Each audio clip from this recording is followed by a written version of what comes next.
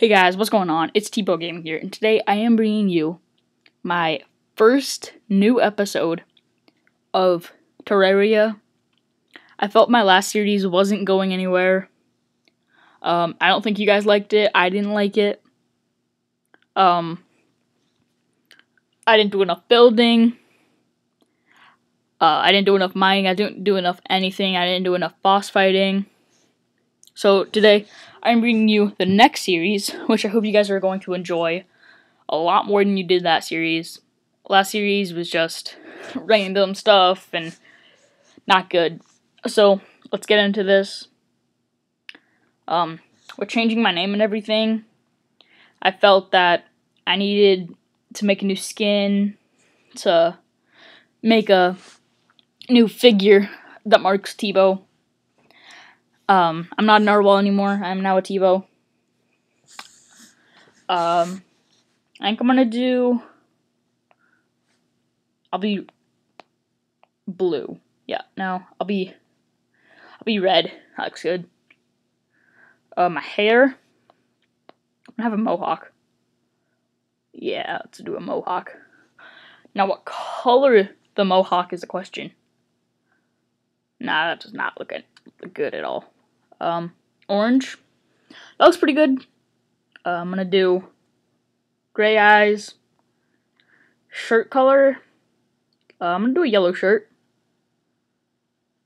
I'm doing very bright colors. Very reddish colors so far.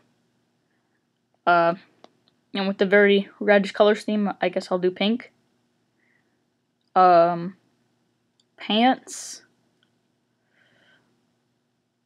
I guess I can do purple pants. Yeah, that looks good. Now shoes. Ooh, I think I'm gonna do gray shoes, like my eyes. Yeah, that looks good. Name? T-Bo. Yeah, T-Bo Little Low. I think that looks good. Create new world, expanded world. First world being made. Let's do the world of... Just leave it there. I don't know my plans for this series quite yet. I want to defeat all the bosses, of course. I'll have challenges probably after that. Like, see how many times I can kill the Slime King in 10 minutes or something like that. See how fast I can defeat a pirate invasion. There's a lot of challenges I can do. But with telling you guys all that stuff, I guess I should also tell you guys the basics. You can do whatever you want in this game. You can have any goal you want. You could defeat all the bosses. You could get to hard mode. You could get a full set of platinum armor. To get to hard mode, you have to go to the underworld and defeat the boss down there. I'm not going to get into that boss. So yeah, there's mining, so you have to get platinum, which is the rarest. Gold and platinum are the rarest. Yeah, there's infinite amounts of goals you can have. It can be, if you're new to the game and don't know what you're doing, you can get a full set of pumpkin armor. Just a beginning goal, something like that. I'll probably start doing goals every episode. Probably start with that next episode. I just want to get a bunch of wood today. Hearts up here, these 5 hearts up there, all count as 20 health. So you start out with 100 health. You can get 500, you can get 20 hearts, and then turn them golden with a life fruit. It's just a golden item that you find underground, like the life crystals, which give you an additional heart. There are potions and brewing. There's money. There's copper coins. Copper coins, which 100 copper coins will get you a silver coin. 100 silver coins will get you a gold coin. 100 gold coins will get you a platinum coin. And that's it. There are NPCs. There is... Let's see, what all there are there. There's a merchant. There's a traveling merchant. There's a demolition expert. I think it's an expert. Or a seller. There's an arms dealer. There is, what else? Quite a few other. There's a nurse. There's a dye trader. There's, I don't think I can remember everything, but those are just some of the first ones you're going to get. There's this guy over here. He's your guide. Not terribly useful, but if you're a beginner, kind of tells you what to do. I am here to give you advice on what to do next. It's recommended you talk to me anytime you get stuck. Oktober Festival is here. If you want to survive, you need to create weapons and shelter. Stop by chopping down trees. You can build shelter, all that stuff. I'm not gonna really mess with him. I'll make houses and everything, but I really just want the NPCs that sell stuff. There's mana, that little blue crystal by the pause button in health is called mana. There's magic. There's books that you can use.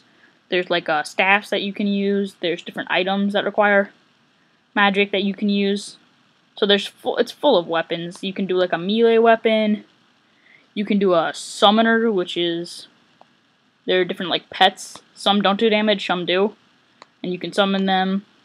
It's pretty easy to do to do a summoner, but it takes a while to get your first staff to get. Quite a while. Unless you're really lucky and you're good at slime staff from a slime. It has 1 in 10,000 chance of dropping. So it's extremely rare. I think I've gotten 2. And I've been playing this game for about 3 years. Maybe not 3 years, about 2 years. So I've only gotten 2. What else? There's guns. Like I've already said, the arms dealer. There's explosives. There's a lot of different stuff. There's caving. There's dungeons. There's bosses. I guess I'll explain the first 3 bosses that we'll be facing. First 3 that we'll probably be facing. As you guys can see, I just entered a purple biome. This is the corruption. It has a boss called the Eater of Worlds. It's a huge worm. Has a bunch of different health bars. If you cut it, you can cut it in half, and it separates in a bunch. The heads do the most damage, I believe, and they come at you. If you have enough hearts, it's a pretty easy fight. It doesn't really so much matter about damage as it does hearts. Pretty fun fight. Then there's the Eye of Cthulhu. It's just a huge eye, and it has a couple minions that will come and attack you. It's just a bunch of servants of Cthulhu. That's what they're called. They're little eyes. It will randomly come. It's a 1 in 3 chance of coming when you have over 10 health, 3 or more NPCs, and 200 health. So you have to have 10 hearts. Or you can kill demon eyes, which come out during the night, and sometimes drop lenses, which you go to a altar, which you guys will see later, and you can create a suspicious looking eye that will allow you to summon it at night, which is 7:30. If you don't kill it by the time night is up, then it will disappear. If you die while fighting it, it will disappear. There's also the Slime King. It's a huge slime with like a ninja in it. You don't have to fight the ninja. It drops some ninja clothes usually, which are pretty good. They offer 3, 4, and 3 defense. Chest piece being 4, and all the rest being 3. It summons a bunch of slimes that will attack you. There's how many types of metals? There's copper and tin, which are like the same. And your world either will generate copper or tin. They're the same pretty much. Your world will either generate lead or iron, silver or tungsten, or platinum or gold. My preference for the worlds is having copper, lead, and tungsten and platinum. That's the way I prefer it, but you can't choose, I do not believe, so that kind of stinks. Let's see. Let's go down caving, I guess. Holding torches will light it up, which is really useful. There are quite a few different potions. There's healing potion, there's mana regeneration potions. I won't get into all the potions just yet. There is accessories. These give you boosts, I guess, like extra jumping, faster walking. You can walk on water, flying. Quite a few things. There's dye. You can dye your clothing, which by clothing it's your bandy items, which are costumes, and your equipment is going to be your armor. You can enchant it, but it comes enchanted, or you can enchant it later with a goblin tinkerer, who I'm not going to get into. Oh yeah. To summon the Eater of the Worlds, you have to break 3 orbs, which you find in the Corruption Underground. You break them with bombs in the beginning. It's pretty fun to break them with bombs. You usually need demolition to get enough bombs to break them all. You get the different NPCs by having that stuff in your inventory, and you find them in chests, usually. Randomly generated chests throughout the world, usually. As you guys can see, I have found my first heart crystal. Already explained this. Just take it and boom. Bro.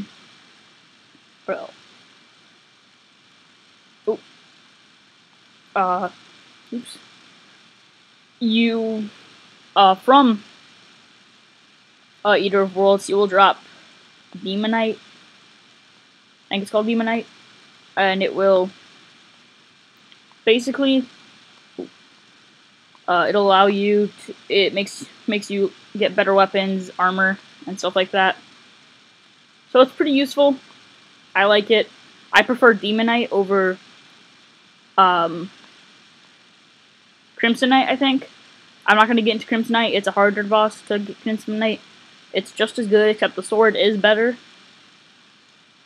in Crimsonite, but I still don't like it, because I usually don't use swords a bunch. So, what else is there? That's a lot of it. I guess there's jewels. There's amethyst, topaz, sapphire, emeralds, and rubies. Rubies are and diamonds. Rubies and diamonds are the rarest. Then emeralds and sapphires, and then it's topaz and amethyst. They make magical weapons. They make a staff. They make a hook, which makes you allowed to like hold on to things from a distance. That's pretty much all they do.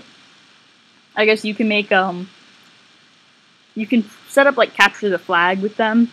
You can make big jewels out of 15 jewels, and if you have another person playing with you, they'll drop them on death. And if you get both of them, take it back to your place, and you win, something like that. I've done it once. You can equip yourself. Oh, that hurt a lot. There are traps. There's wiring and stuff. I don't know why that didn't kill me. It should have killed me. It usually kills people. There are traps. You get it from a mechanic who you find in underground. You have to unchain her, which you just tap her and she gets free. Build a house, and she comes to you.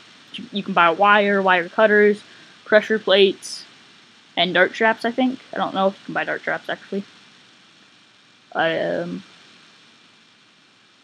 That's a lot of it. There's armor, of course. But anyway, guys, I hope you guys enjoyed this first episode, and I'll see you guys next time.